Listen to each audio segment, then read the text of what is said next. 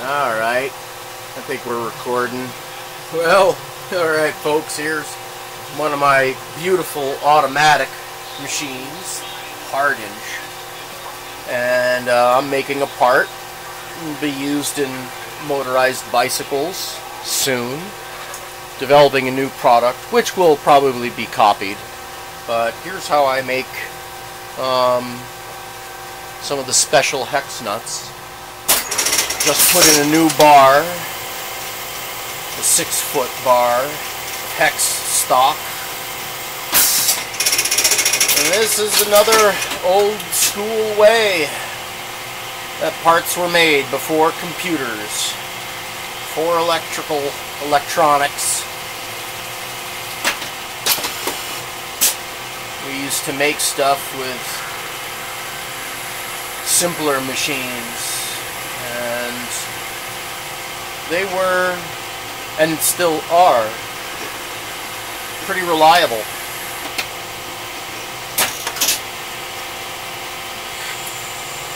There it faces the part, and now it's drilling. One of the tap drill size.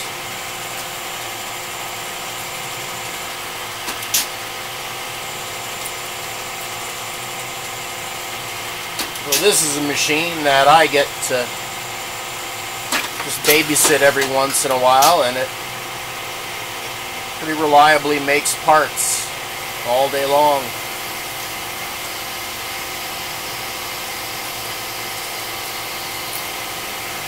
There, we're turning the hex stock off.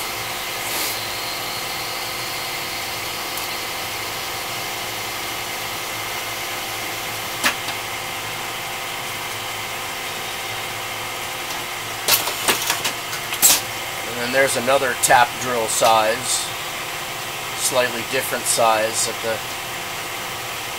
far end of the part.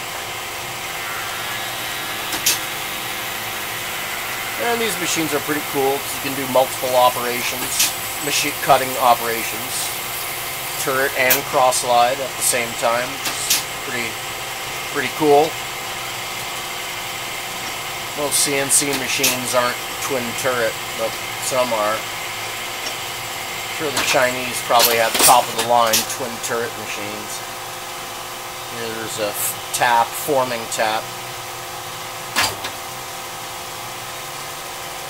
That one's making a fine thread, metric fine thread. And then last, the part cycle is the part chute and the parting tool.